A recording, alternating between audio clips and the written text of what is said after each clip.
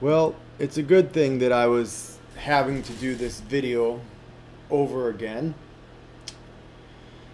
You know, I don't know. I think it might be, it's either my microphone or Voco screen, the recorder, the screen recorder. And I think it's Voco screen, but every now and then the audio will just randomly cut off. So we'll see if it does it this time. But this lets me get my thoughts more in order. This video is really about mx-15 here on the screen.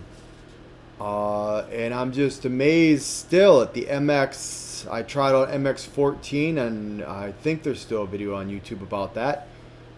And this, I think, is their latest. I think 15 is their latest. They might have a 16 by now, but this is mx-15. And it's just fast. So good one, and for it to be so fast in virtual machine, you know, is incredible, because usually in virtual machine things can be kind of slow. But what I did is I enabled a lot of the you know, the other repos. So like the backports, like the tests repo, like, you know, different things. And I don't know if I should have. It's in virtual machine, so it doesn't really matter. I'm a little bit more reckless when it comes to virtual machine than with an actual machine, because I know it's easy to start over. And so I had to sort of, it wants me to do an update, and different updates. It's going on right there right now, and yeah, we'll see what happens.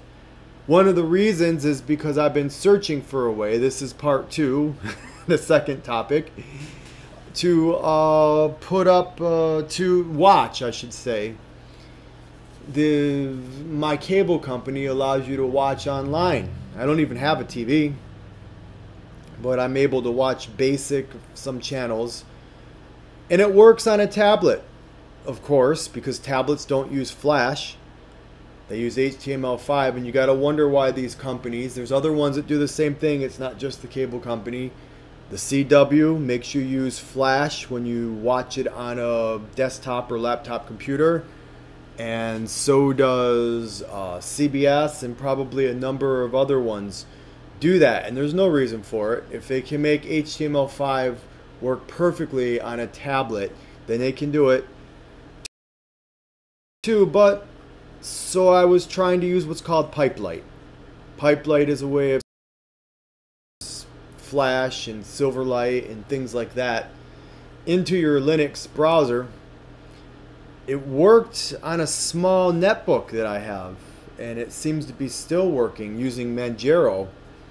I tried using Manjaro to do this on the virtual machine, but could not get it to work.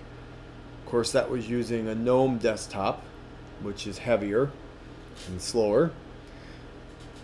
But it seemed to work almost on this. Not quite. Didn't quite work. Still spun and sputtered. And now with the updates, I don't know what's going on. I might have to uninstall it and reinstall Pipelight. But, you know, tablets aren't always all they're cracked up to be either, though. I mean, tablets are more prone to things like pop-ups and maybe even viruses than Linux, even though tablets are Linux, technically. Android is technically Linux, but I've had problems like that I seem to have resolved by clearing out things and uninstalling and reinstalling things, but still, you shouldn't have to. And really, you shouldn't have to go through any of these hoops to do any of this. Things should just work. Nonetheless, back to the original topic. mx-15 is a good one. There's no doubt about it. Okay, let's see here. Where is this?